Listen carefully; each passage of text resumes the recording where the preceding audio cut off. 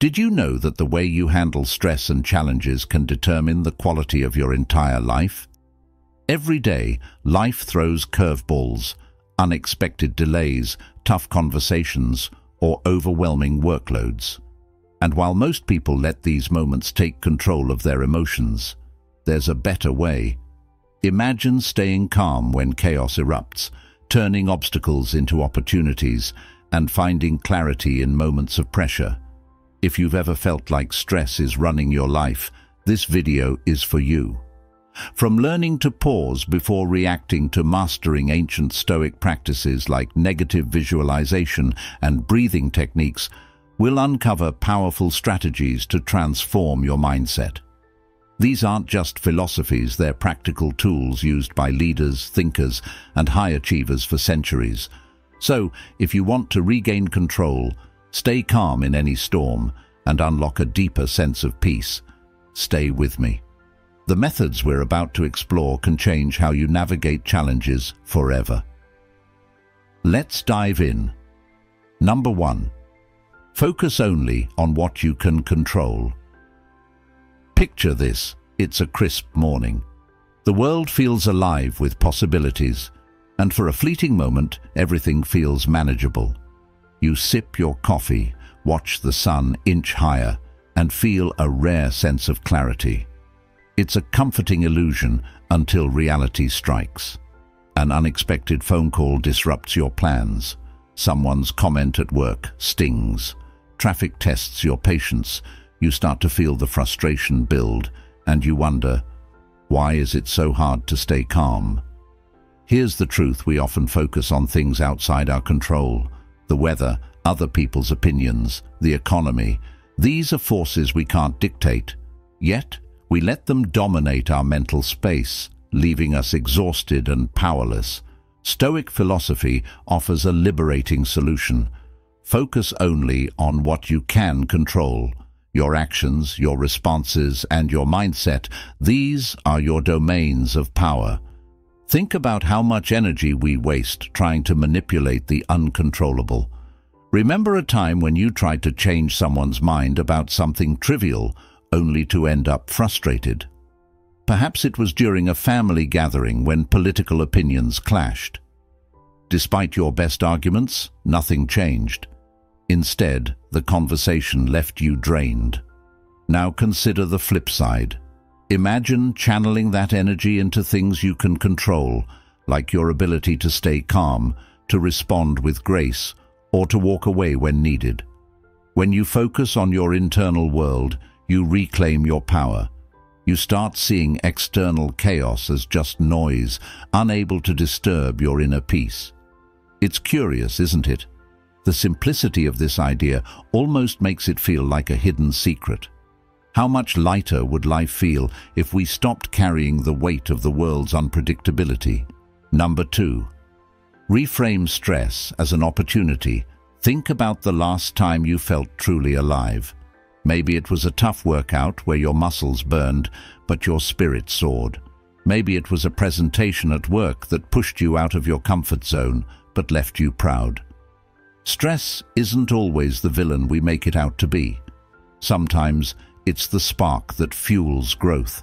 Stress gets a bad rap. We're told to avoid it, manage it, or eliminate it altogether. But what if stress is more than just a burden? What if it's an invitation to rise to the occasion? The Stoics believed that adversity is not just inevitable, it's essential. They saw challenges as opportunities to strengthen character, to test resilience, and to grow wiser. Think back to a moment in your life when you faced a challenge that felt insurmountable at the time. Maybe it was a heartbreak, a job loss, or a health scare. In the moment, it felt overwhelming. But looking back, you can see how it shaped you, how it forced you to grow in ways you never expected.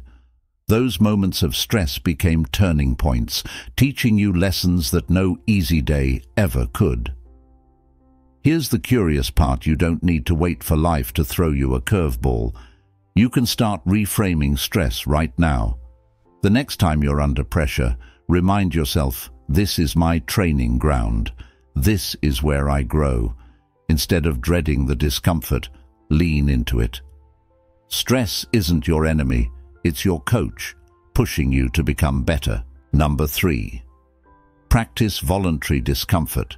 Imagine a life where everything is easy. You have endless comfort, every luxury at your fingertips, and not a single hardship to endure. Sounds like a dream, right? But here's the catch: without challenges, life starts to lose its flavor. Growth stagnates, and even the sweetest pleasures become dull.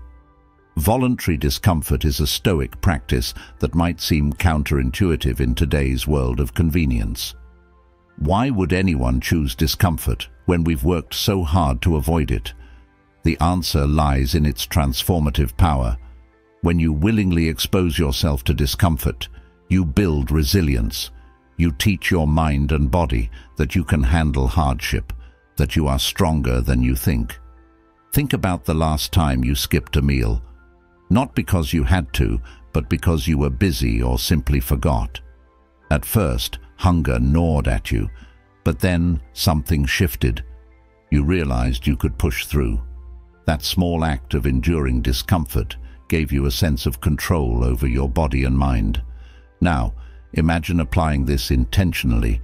Try waking up earlier than usual, taking a cold shower, or walking instead of driving. These small acts of discomfort might seem trivial, but they add up. They train you to face bigger challenges with grit and composure. Nostalgia might remind you of times when life wasn't as cushy, when you had to struggle, but those struggles made you who you are today. Maybe it was your first job, working long hours for little pay, or a time when you had to make do with less. Those experiences, though tough, built your character. Curiously, embracing discomfort in small, intentional ways prepares you for life's bigger battles. It's not about seeking pain, it's about choosing growth over comfort. So the next time you face a challenge, don't shy away. Step into it and discover just how resilient you can be. Number 4. Pause before reacting. Imagine this: you're driving home after a long day and someone cuts you off. Your heart races, anger bubbles up, and you're about to honk and shout. But then, just for a moment, you pause. You take a breath and decide it's not worth the energy. That brief pause is transformative, a small but powerful act of control. In life, most of our reactions are automatic.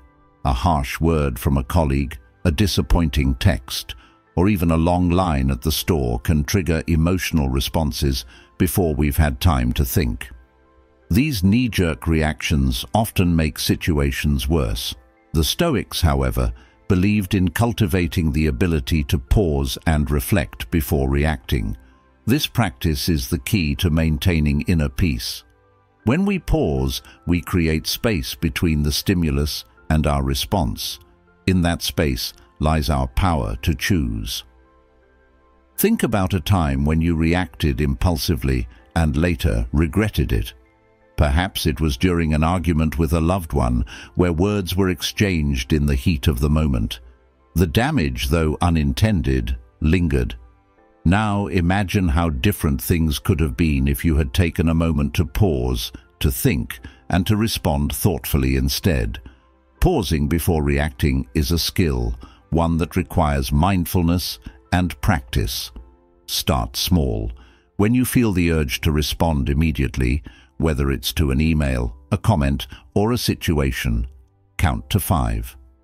Use those seconds to assess the situation objectively. Is the reaction you're about to have helpful? Is it aligned with your values? This practice not only helps you stay calm, but also strengthens your relationships. People respect those who respond with thoughtfulness rather than impulsiveness. It's a curious realization the power of a pause is often underestimated, yet it has the potential to change the trajectory of interactions, big and small. Number 5. Embrace negative visualization. It might sound counterintuitive, but one of the most profound Stoic practices involves imagining the worst-case scenario. Known as premeditatio malorum or negative visualization, this practice prepares you for life's inevitable challenges. At first glance, it might seem pessimistic, but in reality, it's one of the most empowering mental tools you can use. Imagine holding your favorite mug. You love the way it feels in your hands, the memories it carries. Now, imagine it falling and shattering into pieces. This visualization doesn't mean you want it to happen instead. It reminds you of the fragility of the things you cherish.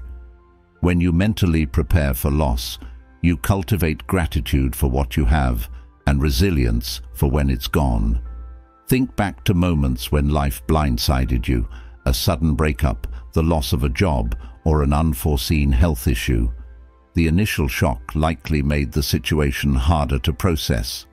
Now imagine if you had already prepared your mind for such possibilities. The pain might still be there, but the shock would be less, and your ability to cope would be stronger. Negative visualization doesn't mean dwelling on fears or catastrophizing. Instead, it's about grounding yourself in reality.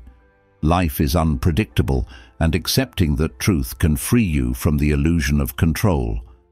Start practicing this by imagining minor inconveniences, a delay in your plans, a day without your phone, and think about how you'd handle them. Over time, you can expand this to larger challenges. It's curious, isn't it? By embracing what you fear, you diminish its power over you. This practice doesn't make life easier, but it does make you stronger. It transforms fear into preparedness and fragility into resilience. Number 6. Live in the present moment. Close your eyes and think about the last time you truly lived in the present. Maybe it was during a walk in nature where the rustle of leaves and the chirping of birds filled your senses. Or perhaps it was a conversation with a close friend where time seemed to stand still. These moments, though fleeting, are where life feels most vibrant and real. Yet how often do we let the present slip away? We replay past mistakes, worry about future uncertainties, and multitask our way through the day. This constant mental chatter keeps us disconnected from the only moment that truly exists now. The Stoics emphasize the importance of living in the present moment. Marcus Aurelius wrote, "Confine yourself to the present. Think of a time when you were lost in thought, only to realize later that you missed something beautiful, a sunset, a child's laughter, or a kind gesture. These moments, once gone, cannot be reclaimed. But when we anchor ourselves in the present, life becomes richer, fuller." Living in the present doesn't mean ignoring the past or future. It means not letting them overshadow the now. Try this the next time you're doing something mundane, like washing dishes or walking to your car. Focus entirely on the experience. Notice the feel of the water, the rhythm of your steps, the sensations around you. It's curious how much life opens up when you start paying attention. The present moment is a gift, one that too often goes unnoticed. By choosing to live here and now, you unlock a depth of experience that no amount of planning or reminiscing can offer. Number 7. Use breathing techniques to regain calm. Think about the last time you felt overwhelmed. Maybe it was during a tight deadline, an argument, or a moment of uncertainty. Your heart raced, your breath quickened, and your mind spiraled. In such moments, it can feel like you're losing control. But here's a secret: your breath is the key to regaining it. Breathing is something we do every moment of our lives, yet we rarely pay attention to it. The Stoics understood the power of the breath. They knew that by controlling it, you could influence your state of mind. Modern science supports this ancient wisdom, showing how deep, intentional breathing activates the parasympathetic nervous system, calming the body and mind. Imagine a stormy sea, waves crashing, winds howling. Now picture the surface of that sea calming, the waves settling into gentle ripples. This is what happens when you use your breath to calm your inner storm. Techniques like diaphragmatic breathing, box breathing, or the 4-7-8 method can work wonders. Think back to a time when you instinctively took a deep breath to steady yourself, perhaps before giving a speech, answering a tough question, or stepping into an unfamiliar situation. That breath grounded you, bringing clarity and focus when you needed it most. Here's a simple exercise to try. Inhale deeply for 4 seconds, hold your breath for 4 seconds, and exhale slowly for 8 seconds. Repeat this a few times and notice the shift in your body and mind. It's almost magical how such a small act can create such a profound effect. Curiously, the breath is both ordinary and extraordinary. It's something we take for granted, yet it holds the power to transform our state of being. By mastering your breath, you unlock a tool that's always with you, ready to bring calm and clarity whenever you need it. As we wrap up, remember this: mastering your mind is the first step to mastering your life. Whether it's pausing before reacting, visualizing challenges ahead, or grounding yourself through your breath, each practice builds the resilience needed to thrive in a chaotic world. Small, consistent actions can lead to monumental shifts. So, which of these techniques will you start using today? If you've watched this far, drop A in the comments. It proves you're among the rare 0.01% who follow through on their growth journey. And if you're truly committed to transforming your life, make sure to join us by hitting that subscribe button. Together, we'll keep unlocking the tools to live a more powerful and peaceful life. Let's keep moving forward.